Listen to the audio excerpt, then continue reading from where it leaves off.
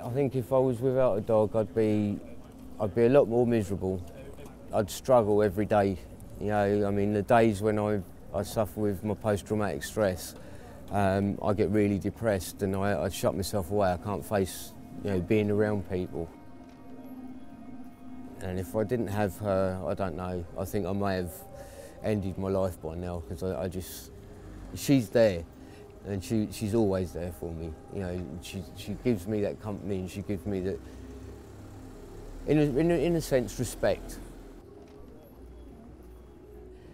People can say what they want about not having dogs on the street, but she gets fed and she gets looked after more than, you know, better than I do sometimes.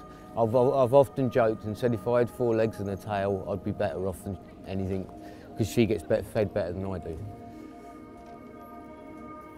To me, the reason I've got her is company. I mean, she'll actually get in a sleeping bag with me, and she is like a hot water bottle. And I know a lot of the time it's because she needs to keep warm as well, but it keeps me warm, and it's someone there, if you see what I mean. I know I can reach over and she's there. You know, and even the little licks on the side of the face and what have you is enough to say, you know, come on, Dad,